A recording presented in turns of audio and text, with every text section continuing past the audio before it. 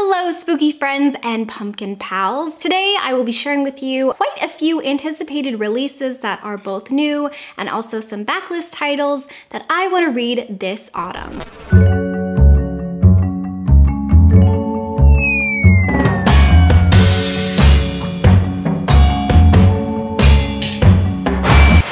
Friends, my name is Lexi and welcome back to my channel. Today is going to be a cozy and very chill video where basically I just tell you all of the books that I am anticipating for this fall. There are a lot of books on this list that are new releases. There are some that haven't even been released yet that I'm really excited to share with you today. So if you're like me and you're looking for autumnal book releases for like current and new books, maybe you'll find a couple on this list that sound really nice and cozy to you. Also, I highly recommend that you pause the video and you grab yourself something super autumnal to either drink or eat. I just find videos like this are so much more fun when you have something cozy in your hand. And I am so excited because I brewed myself like this incredible cup of tea and it just smells like autumn. So I'm actually drinking this stuff, which is called Pour Me a Cup, and I love it so much. So this is based off of Edgar Allan Poe, obviously, and it's called the Raven Blend. It's cranberry blood orange black tea. And to make it even more autumnal, I actually put a couple of like these giant, let me see if I can get it out, big cinnamon sticks. I added 2 of them in here with some honey, and it just tastes and smells like fall. Like, I can't explain it. It's perfect. So I hope you have something cozy to drink or eat. And without further ado, let's get started with the list. So first, let's go ahead and talk about all of the new anticipated releases that are coming out this fall that I am particularly really excited about.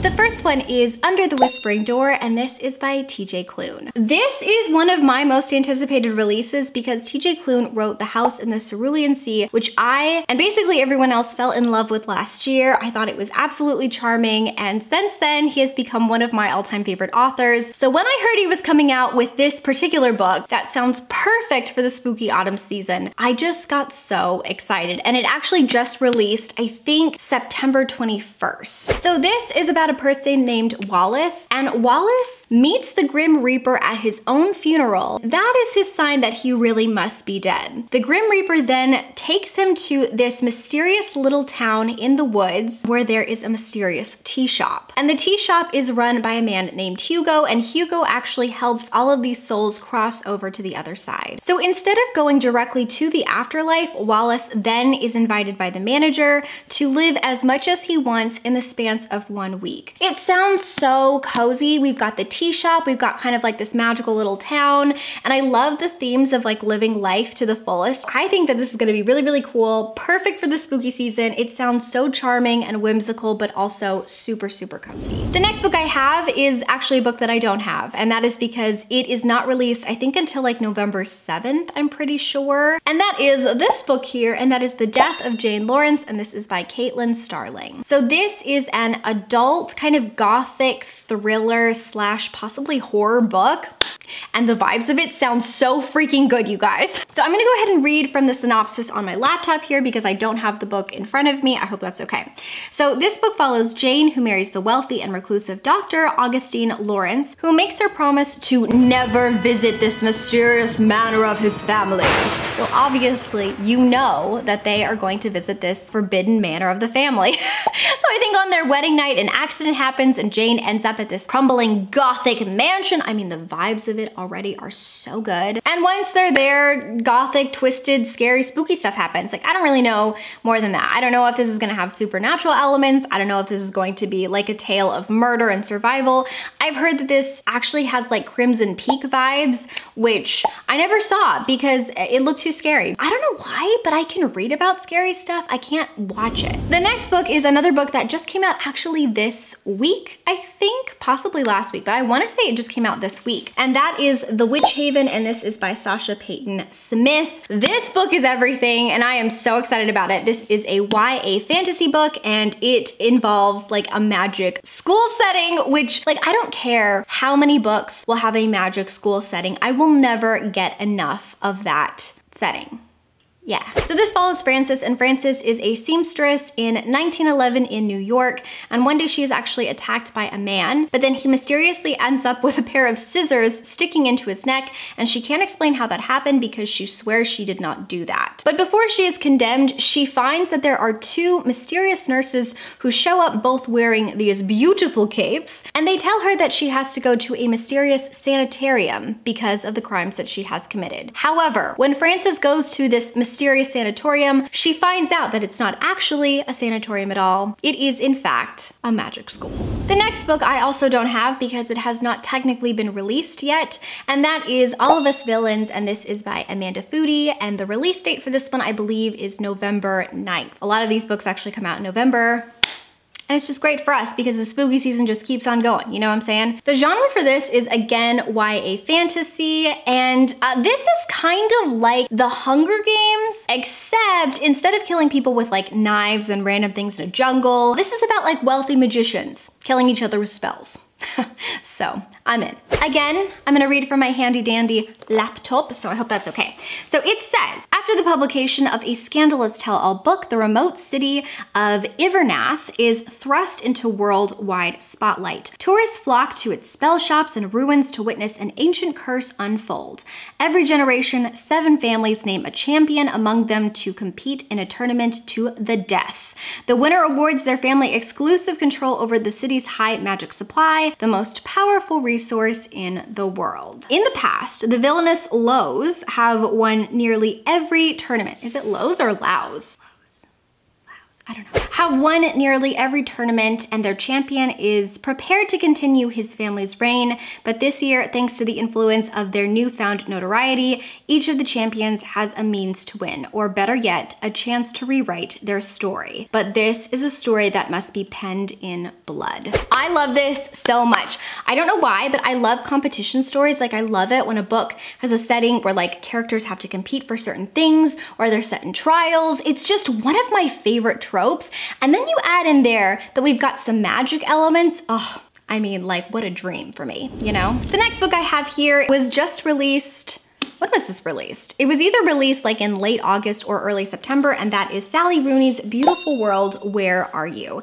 This is an adult literary fiction, and while it doesn't have spooky vibes, it definitely has kind of like a cozy atmospheric vibe to it. Plus, it was released in the fall, so it's perfect for this list. So this book kind of seems like a messy love square between 4 different friends. From the synopsis, it sounds like there are 2 different couples who are basically traveling to Rome, and I feel like they all kind of hook up with each other, but I don't know in what capacity. Like, I don't know if it's like a group hookup, I don't know, or I don't know if like maybe there's cheating going on between the 2 different couple groups, or if there's like a love triangle and then a person is just like chilling on the couch. I don't know, but I know that this is probably going to explore like heartbreak and heartache and trying to find like the beauty in being heartbroken and also recovering. I think that this is also going to delve into like friendships and possibly like love within friendships and how that can be really, really messy. I gave Normal People by Sally Rooney a 5 out of 5 star, and I have so much faith in this author, so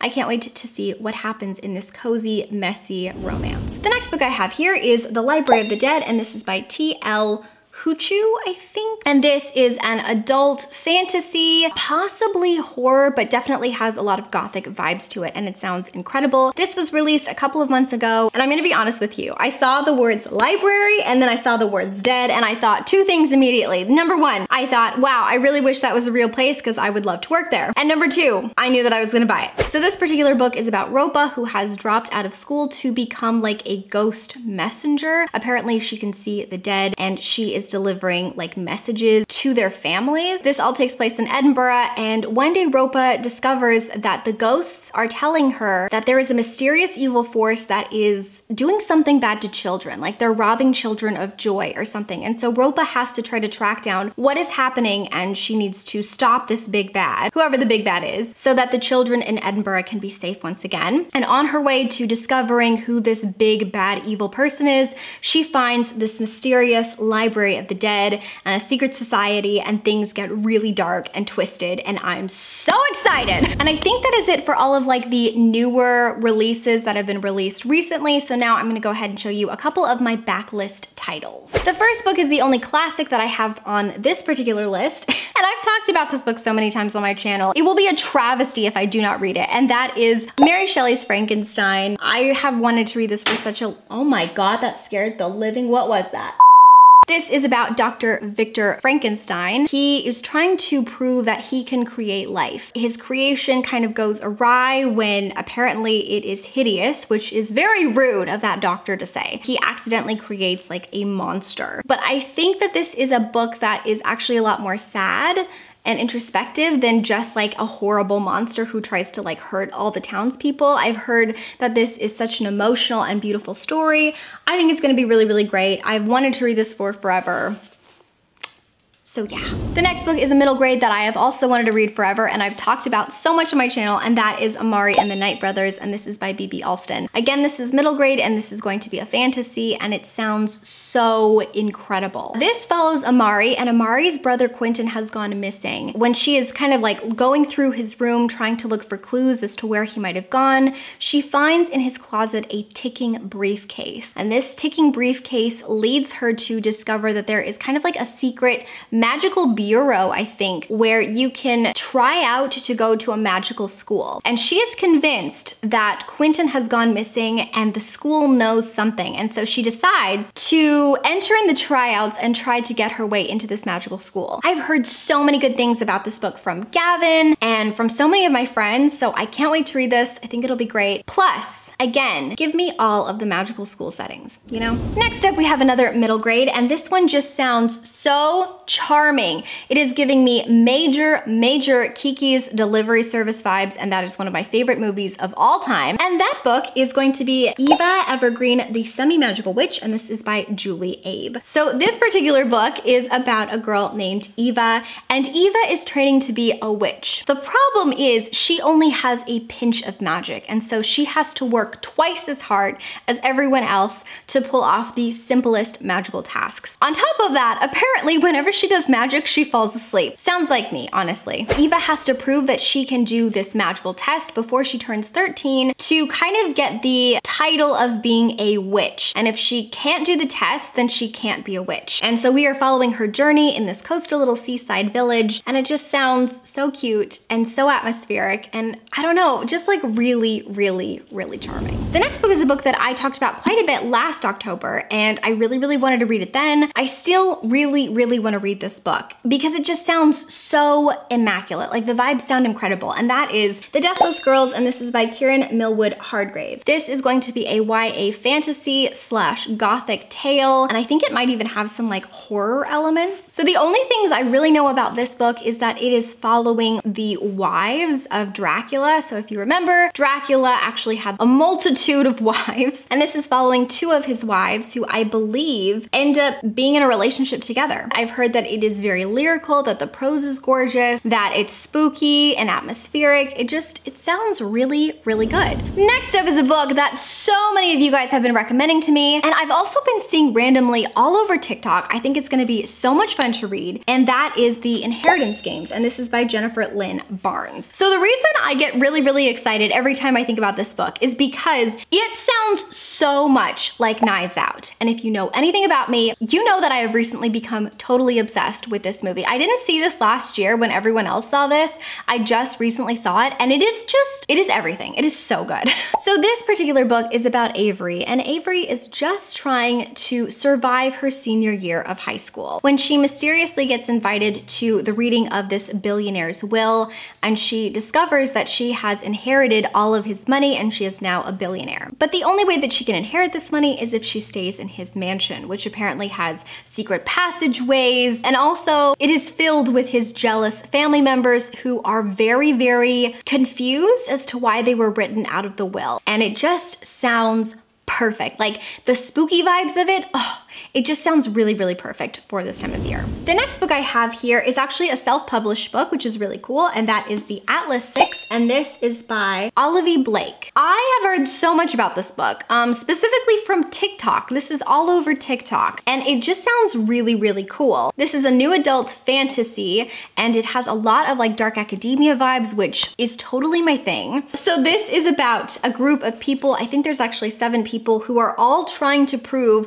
that they deserve a spot in this secret society of the Library of Alexandria, where I believe they study from the books in this library, and then they also like protect the library or something like that. However, only 6 of them can actually make it, and there are 7 people. And I think that the 7th person who doesn't make it winds up dead. Or maybe I just actually threw that in there for dramatic effect. I don't actually remember. And the final book I have here is The Shadow of the Wind, and this is by Carlos Ruiz Zafón, and this is going to be a literary thriller, but also it has some spooky and gothic vibes as well. So this particular book takes place in 1945, I believe, in Barcelona, Spain, and we are following Daniel, who is our young protagonist. And when he is a little boy, his father actually takes him to this secret place, I think in a bookstore. Like they go through a secret passageway in this bookstore, and his father explains to Daniel that the books that are in this very secret place are books that are no longer like in print. They are books that are sent there like when they are being retired, and all of the members of this little club are people who want to keep the books alive in some way. So he tells Daniel, you can pick any book you want, and Daniel picks The Shadow of the Wind. He ends up reading it and totally falling in love with it, but then when he grows up, he realizes that other books by this author are no longer like at any bookstores. Like you can't buy his works from anyone. And then on top of that, somebody is mysteriously going around and burning all of the old copies of this book as well. And then on top of all that, whoever this person is who is mysteriously burning all of the copies of this book now is after Daniel, because guess what he has? That's right, he has The Shadow of the Wind. And so we've got this like mysterious, scary person who's burning books, which honestly, if you ask me, that should put this genre as being a horror, because that is just straight up terrifying. But we've got this mysterious person who is burning all these copies of this book, who's now after Daniel, and Daniel has to figure out what this book really is, and who this author is, and why people are burning this book, and it sounds perfect. I actually started reading this last year, but grad school got to be quite a lot, and so I didn't actually get to finish this book, so I would like to actually restart this book and try to read it during this spooky season, and I think it's gonna be perfect. Lots and lots of spooky autumnal vibes in this, and yeah. I love a good thriller. And you guys, that is it. Those are all of the books for my anticipated reads for this fall. If there are any anticipated releases or backlist titles that you think I should know about, please share them in the comments. I love it. I love it when the comment section is filled with other recommendations for books and new releases and things that you guys are excited about. That's kind of half of how I form my TBRs, because the recommendations that you usually give are always right up my alley. And also, if you want to leave me a message but you don't know what to leave me, is there a fox emoji? Leave me a fox emoji. But I mean, look at this cute little fox. Okay, I think that's it for now, you guys. So until next time, my spooky and lovely friends, keep your head in the clouds and your heart in a book, and I will talk to you very soon. Stay spooky. God, that is good tea.